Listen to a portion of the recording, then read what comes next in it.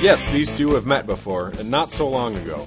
Volkswagen's GTI came in second to the Mazdaspeed 3 in our January 2009 Hot Hatch Comparo. But both cars have undergone makeovers for 2010, and we figure no excuse is too trivial when there's a chance to put these two compact outlaws through their paces. The Speed 3 enters 2010 with new sheet metal, a restyled interior, new wheels, stiffer suspension tuning, and revised mechanicals. It's motivated by the same spunky 2.3-liter turbo as before, but now the juvenile delinquent is tamed with a bit of revised torque management program. This slows the trip to 60 miles per hour down to 5.8 seconds from the previous 5.5, without actually quelling torque steer noticeably, but the Mazda is still quicker than the GTI by half a second.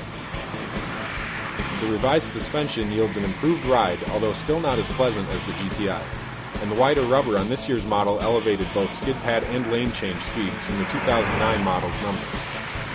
But the Speed 3 lacks the quality feel of the GTI. The interior is unappealing, especially the red splattered seats, which are uncomfortable to look at and to sit in. The in-dash nav screen is too small for our non-adolescent eyes. Clutch engagement is abrupt compared to the GTI's, and the shifter is imprecise. The VW has the clear edge and all-around livability. But if smoky burnout hooliganism is your priority, the Speed 3 is still the champ. This 6th generation GTI gets mostly minor upgrades. New front and rear fascias, a bigger hatch opening, and a restyled interior. Mechanical changes are likewise minimal. A stiffened rear anti-roll bar and a reprofiled electronic frame-burst differential lock to inhibit roasting of the tires during cornering.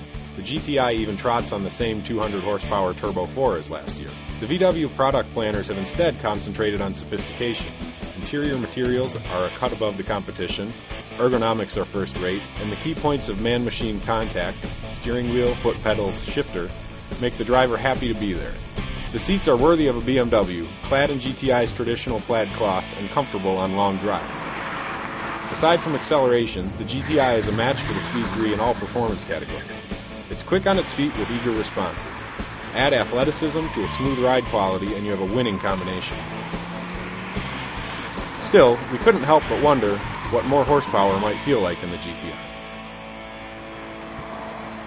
As one of our judges noted, what would this car be like with the Speed 3 motor?